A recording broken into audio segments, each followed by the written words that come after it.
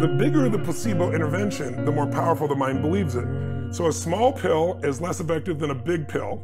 An injection is more powerful than a pill in terms of its effectiveness. The most powerful is a sham surgery. The Veterans Administration did a study, and they did on people doing knee surgeries, and they took 1/3 of the people and they just cut them open, anesthetized them, and sewed them back up, did nothing.